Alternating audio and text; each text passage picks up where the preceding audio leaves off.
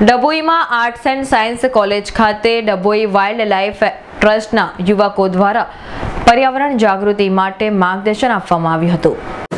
Dabhoi arts and science college ખાતે 18મી તારીખથી કક્ષાના ઝોનલ કેમ્પ શ્રી ગોવિંદ ગુરુ યુનિવર્સિટી ગોધરા અને ડભોઈ વડોદરા જિલ્લા કેળવણી મંડળ સંચાલિત આર્ટ્સ એન્ડ સાયન્સ કોલેજના ઉપક્રમે યોજાઈ છે, જેમાં ગોવિંદ ગુરુ યુનિવર્સિટી સંલગ્ન 34 ઉપરાંત કોલેજમાંથી 200 જેટલા વિદ્યાર્થીઓએ આ કેમ્પમાં ભાગ લીધો હોય।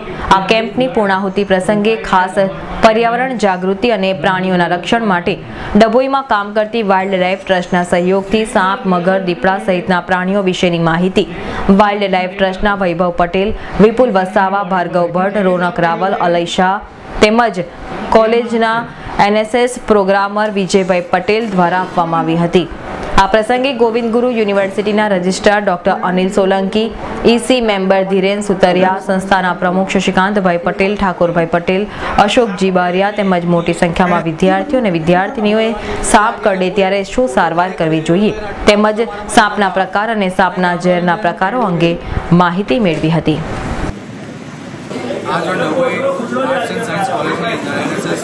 द्वारा योजाए 9 દિવસના કેમ્પની અંદર ટીચર્સ વાઇલ્ડ લાઇફ ટ્રસ્ટ દ્વારા સ્નેક અવેરનેસ પ્રોગ્રામ અને હ્યુમન એનિમલ કોન્ફ્લિક્ટનું જે ઘર્ષણ ઓછું થાય એટલા માટે અમે આજે કાર્યક્રમ રાખેલો।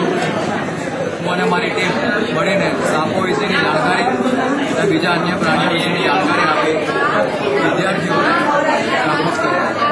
ડભોઈ કોલેજમાંથી વૈષ્ણવી શુક્લા।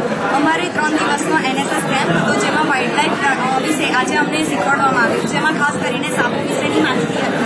આમાં સાપ કેવા હોય છે, કેવા નહીં, બિનઝેરી હોય છે, ઝેરી હોય છે, એ સાપનું ઝેર કેટલું ચડે છે, નથી ચડતું, એને જો કરડે તો ફર્સ્ટ એડ